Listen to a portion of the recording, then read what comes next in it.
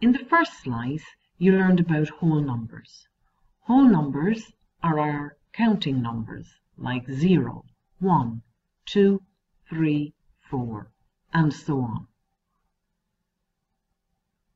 Fractions are numbers that you find between the whole numbers, like 3 1/2 or 4 2/3. Here is one parallelogram. The parallelogram is cut into 4 equal pieces. What fraction of the parallelogram is shaded? Well, a fraction is made up of two numbers. The number on the bottom is called the denominator, and it tells me the total number of pieces.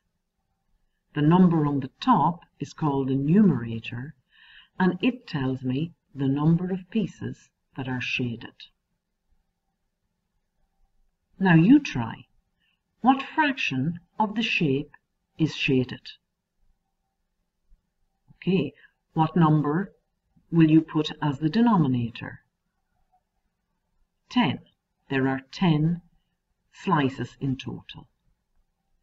How many are shaded? 3. 3/10 are shaded. Bob has 11 marbles. What fraction are white?